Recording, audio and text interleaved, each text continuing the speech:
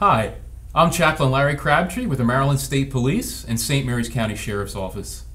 And I'm Chaplain Charlie Wharton for the St. Mary's County Sheriff's Office.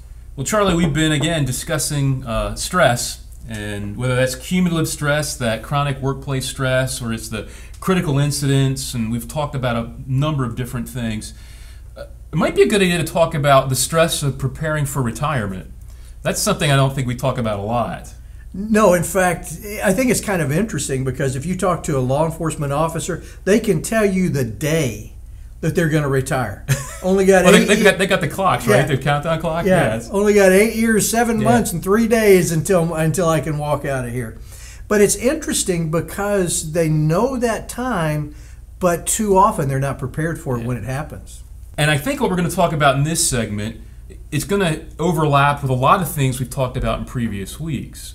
One of those things, we don't spend a lot of time on it, is just finance. We've already talked about the stress that financially getting yourself into debt brings into a family.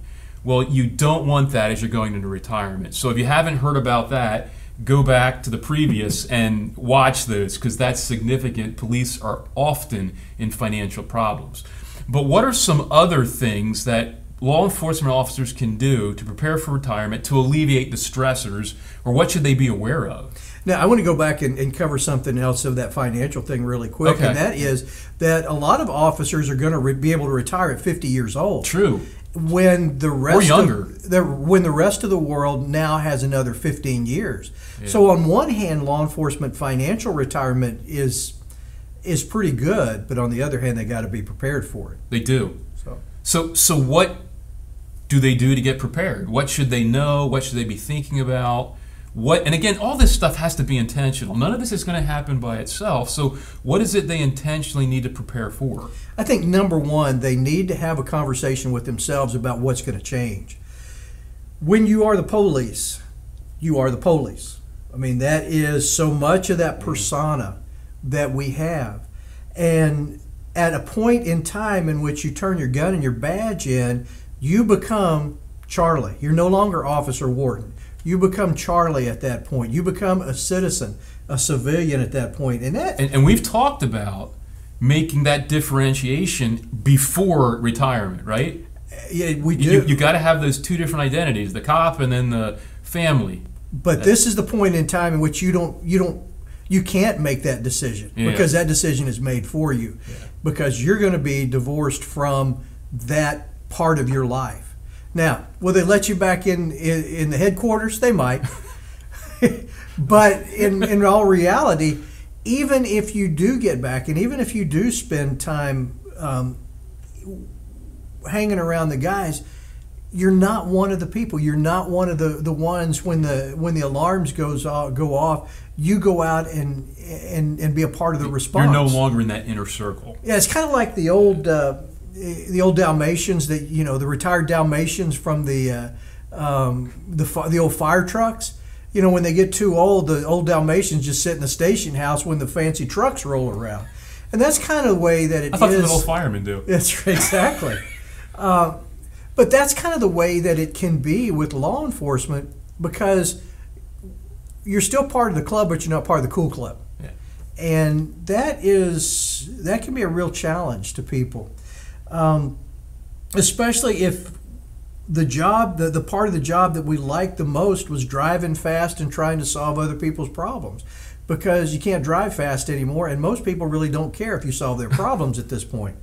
So I think that is a huge transition. It's a huge change that people need to be aware of.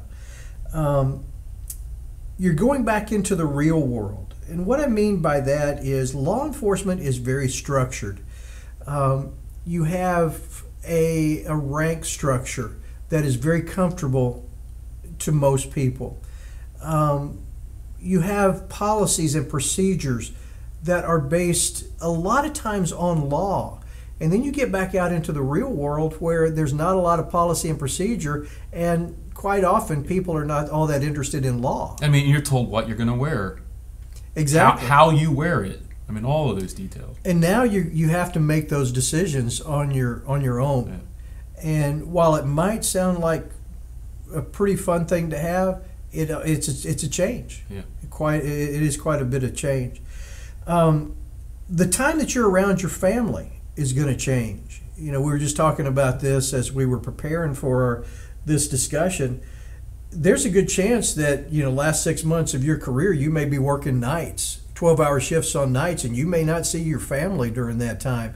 Then all of a sudden, you're going to be the clod sitting on the couch and everybody's vacuuming around you and you can't get out of the way because where's dad been? Or where has mom been for the last several years? And now you're trying to have to redefine who you are within the family. And that will also redefine who the family is. Because remember, they're also used to the way they do things. The timing, the procedures. Well, now you're there. That kind of disrupts everything. Very much so. Yeah. Very much so.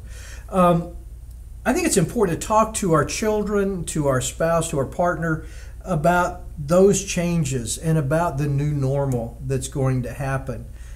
We've talked a lot. You've used the word purpose quite a bit during this series, and I think that's an excellent word because this stuff doesn't just happen. It has to be intentional. It has to be on purpose. And we need to have those conversations about what to expect. And that's why we're having the conversation to help our friends realize they have to have a purpose in this. There must be intentionality. Here are some things to consider. Exactly. Do you need to work again? Do you want to work again? I know a lot of people that will say, at my next job, the only thing I want to do is sit on a riding lawnmower and ride around all day. And then all of a sudden that just gets boring after a couple of days or maybe a couple of weeks. And that purpose isn't there anymore. And it does have, it can have a negative impact on our self-value and our self-worth.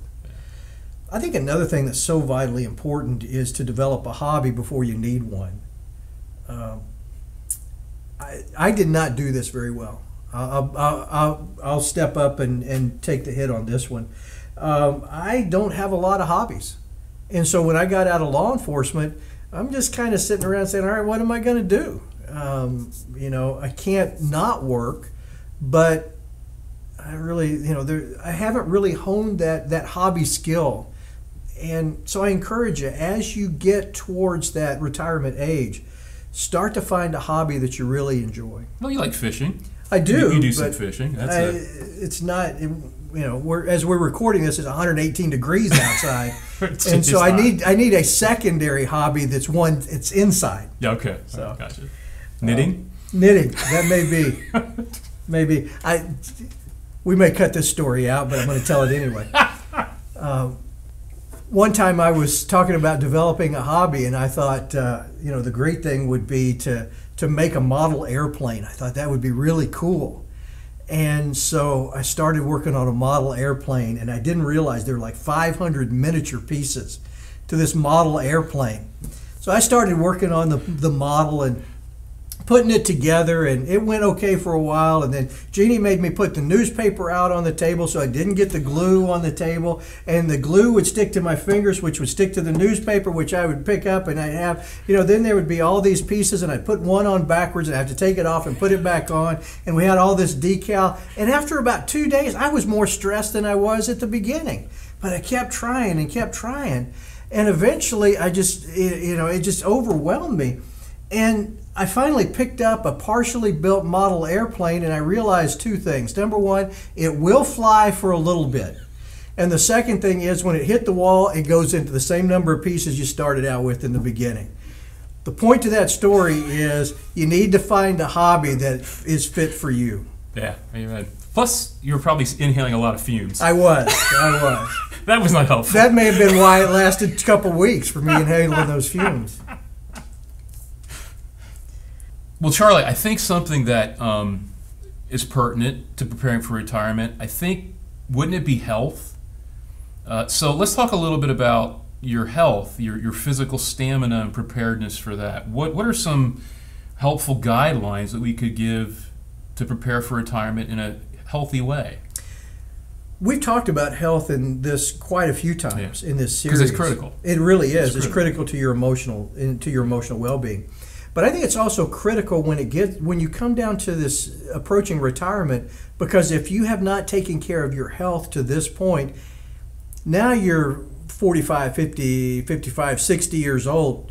I don't know about you, but when I started hitting those times, it started hurting. And it's hard to fix. If you're at that age and already in some bad health, to turn that around is like 100 times more difficult. And the temptation is, once I stop being active in law enforcement, I'm going to back away from my health routine. And when you do that, this is when you start gaining weight. This is when your muscles start atrophying. This is when your mental health starts to suffer because you're not taking care of your physical health. Yeah. So again, that's something that you intentionally have to deal with beforehand. You want to get in that healthy place before the day of retirement. Exactly. Yeah. Good stuff. Well, Charlie, again, I think it's been a very practical, very relevant discussion that we've been sharing together. We need to wrap it up today. And so our encouragement again to our law enforcement brothers and sisters is be strong and be safe.